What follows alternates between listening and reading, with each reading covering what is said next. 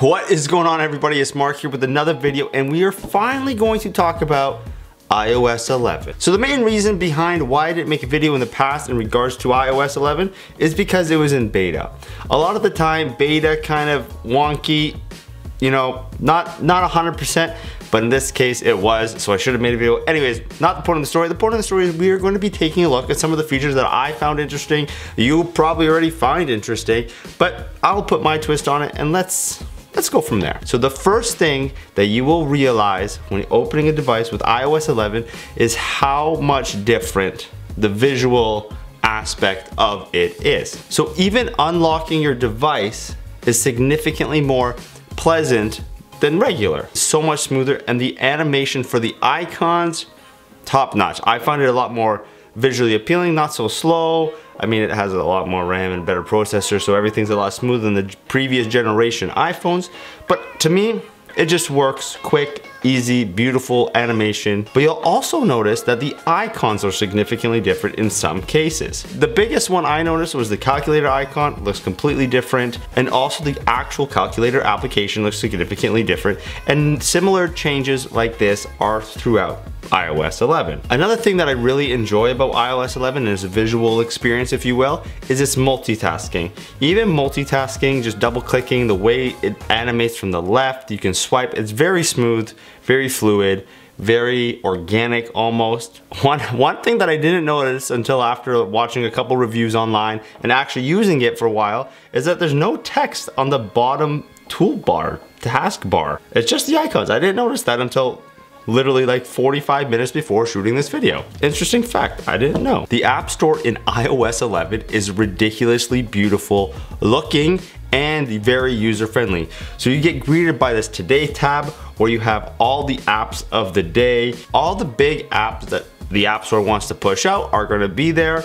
It's gonna be very, very good for advertising, very good for game developers, very good for application developers to actually have a big card almost of what their app is. Very interesting to scroll through. Then you have a games tab, apps tab, which is kind of just general where you can just scroll through everything, and of course updates and search. But to me, like just the way you interact with the App Store now is significantly more user friendly, more user interactive than before. You got bigger images, you got bigger text. It's very newspaper-y-ish where you have cards and actual sections.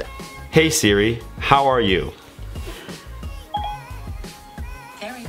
Thank you. The updates to Siri in iOS 11 are a little bit better than marginally better, but nothing astronomical. I personally think it was a good touch.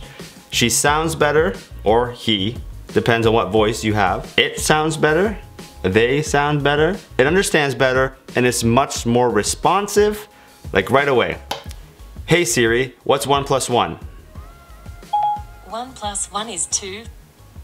Thank you, Siri. It's much more rapid, it's much more fluid, it works a lot better. Plus, you can actually tap and edit the text in case he didn't pick up what you were saying. You can actually edit that and put in what you wanted to ask in the first place. Second last thing I want to bring up is the control center. Obviously, to get into the control center, you swipe from the bottom and there it is. That's a familiar movement to us, but the actual visual interface changed significantly. Instead of having two places to swipe, you got everything in one, which I think is a great idea because everything's just at your fingertips. It's great. You got your music, you got your volume over here, you got your brightness, and you got a whole bunch of features that you normally would look for in your control center. And in addition, you have all the toggles for cellular, Bluetooth, and Wi-Fi, airplane mode, all in one little thing. And if you tap it, you can also get into personal hotspot. Just the range of things you can do out of the control center has significantly increased in my opinion, not to mention that it's customizable. So if you go into settings, you can go to control center, customize controls, and there's a whole bunch of things that you can put in there that will allow you to use your phone to the way you want it. Last thing, I want to talk about iOS 11. The screenshots. This is a small one, but it's a nice touch. For example, just like in previous generations of iOS, you can take a screenshot pressing the home button and the hold button at the same time.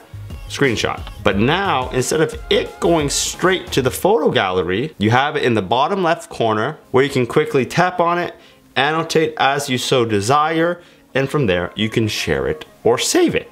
Up to you. Another thing worth mentioning for the screenshot is that you can do multiple screenshots in a sequence and have them all there in the bottom left corner for you to customize, annotate, save, put together. Okay, so those are just a few things that I thought were worth mentioning. These aren't new things. You guys heard this before. I just felt like putting in my 2 cents. Thanks for watching, but for now, hit that like, share, and subscribe button down below if you enjoyed the video. And as always, please follow me on all my social media. Links can be found in the description. But for now, thanks, and I'll see you on the next one.